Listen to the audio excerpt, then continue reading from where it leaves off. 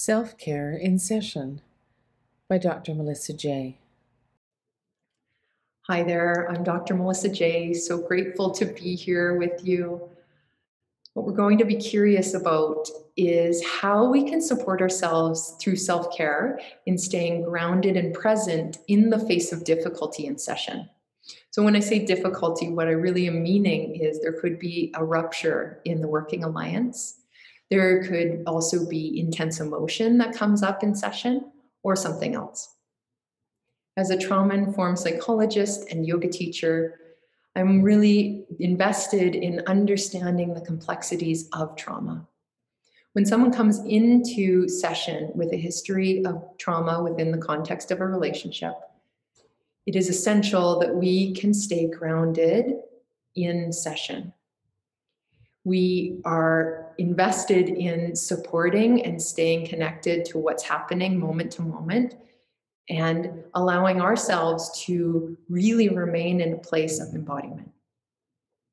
What allows you to stay connected to your mind, to your body, to your spirit, and your heart? I'm going to deconstruct that a little bit because in order for us to stay connected to our mind, we need to be regulated in our bodies. So you might find that doing some tangible things will support you. Having a warm cup of tea to hold, notice what you notice as you're feeling it.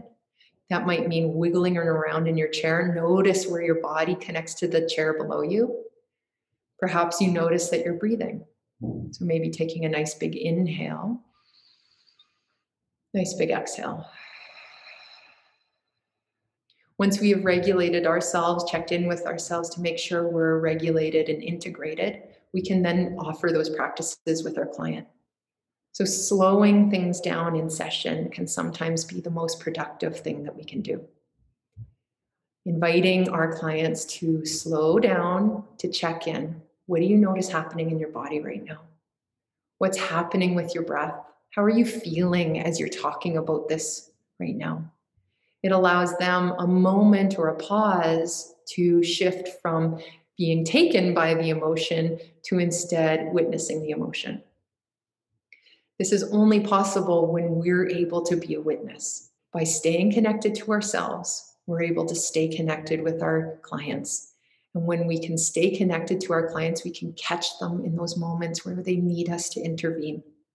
Slowing it down, checking in, shifting from doing the talking to being, what's happening here and now in this moment. Be curious about what this means for you. How might you support yourself in staying grounded in session if and when difficulty arises? Take care.